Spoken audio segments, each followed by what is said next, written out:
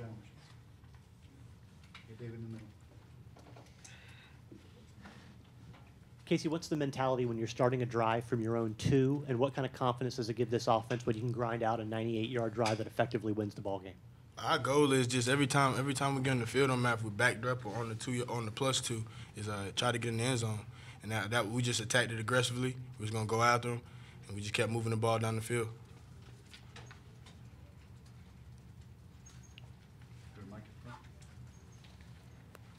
For both you guys, when you look back on this 5-game homestand, how much, what areas more than any do you feel like you guys grew in, and how nice is it to leave with 3 straight wins from it? I feel like we just grew up as a team. We were a very young team, had a lot of freshmen, a lot of sophomores. We didn't know, we didn't really have an identity. But, coming after that bye week, Coach Muschamp, he talked to us about establishing an identity.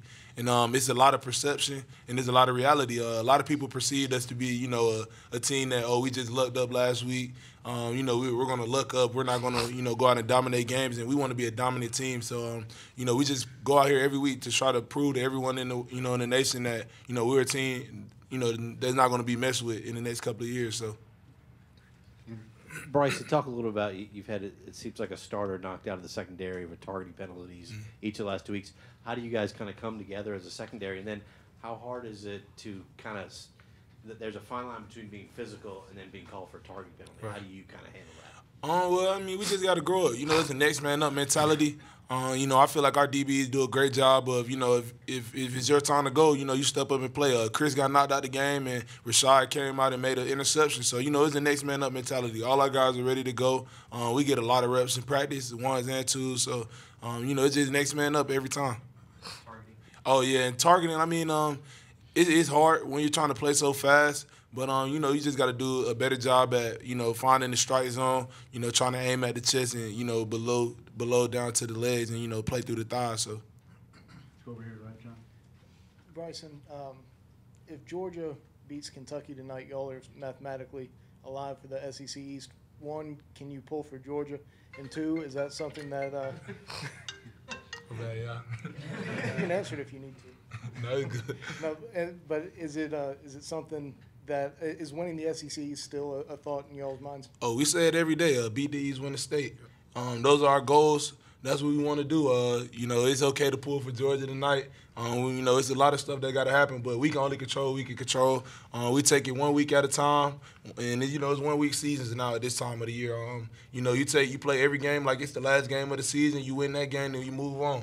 And like I said, if everything falls in our favor and we make it to Atlanta, that's gonna be a blessing, and we're gonna go out and be ready to play. Over here to Ben. Bryson, did you feel like their tempo kind of had you guys sort of out of position on some of those plays that they broke, or was it something else? Yeah, the tempo kind of got us at first, but when we went in at halftime, Coach T-Rob, Coach Hustler, they all told us, calm down, settle down. It's just football. Make sure that you're looking at the stuff that we practiced through all week. And, once we decided that, as a defense, we're going to go out and we're going to take advantage of this game. We're going to take this game and put it in our hands. I feel like we start doing a better job in limiting the big plays in the run game. Over here, right. Casey, you got the touchdown catch later in the game, but on the call to where they said the play was out of bounds, it looked like on the replays from crowd reaction and all that you'd gotten a foot down. Did you feel like that was the right call, or what's the feeling on plays like that to where it's just so close? Personally, I felt like I had my foot down, but it's all left up to the referees. We went back out and still scored, so that's all that mattered to me. Bryson, what do you think this Florida game means to Coach Muschamp? It means a lot. It's another game for him. I'm pretty sure he's not going to, let us know about too much of his emotion, but, it's big for us. We want to win the East. And to win the East, you got to go through Florida. That's our last SEC East game, and we win that game, and everything's going to be in our hands. So only thing we can do is go out and win and control the controllable. So. For both you guys, Coach has talked about how hard this team's worked through the whole season. Just the wins weren't coming at first. Now that they are, has anything changed from your guys' perspective, or what's been the difference in these results? It got harder. Practice is harder. He wants us to be more physical. He's more demanding now, and that's a good thing about having a coach like Coach Muschamp. He's gonna humble you before you have to get humbled by losing the game. And that's a big thing, and it takes takes leadership.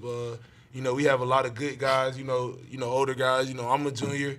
KC, a junior in the classroom, and, we just try to talk to our young guys, let them know that, we haven't done anything yet. We still 5-4, and we still have 3 more games to play, so we got to go out and control what we can control. We win games, and, everything is going to be fun after the season. So, Bryson, you guys haven't allowed an opponent to score over 30 points in a game this year. Do you guys talk about that at all, and did you ever expect that going into this year after what happened the past year?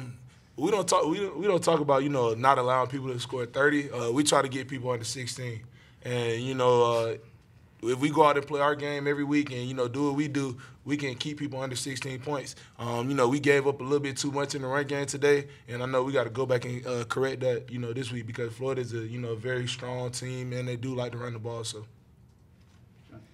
Casey, y'all had a bunch of NFL guys back today. What does it mean to have those guys around the program, and did any of them address you guys before or after the game?